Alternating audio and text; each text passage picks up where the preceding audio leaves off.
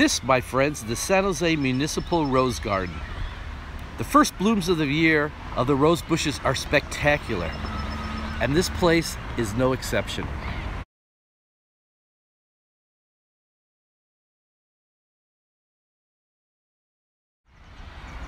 This 11-acre lot was once a prune orchard, and in 1927 the city of San Jose dedicated 5.5 acres to the rose garden, and in 1937 it was dedicated as such.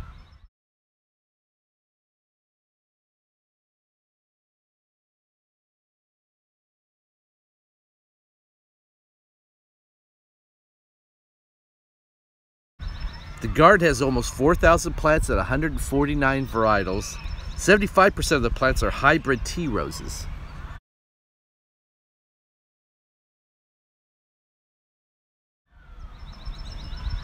The garden is also used as a test ground for the National Rose Association. They test new varietals for color, disease resistance, ease of growing the roses, and abundance of flowers before it is released to the general public.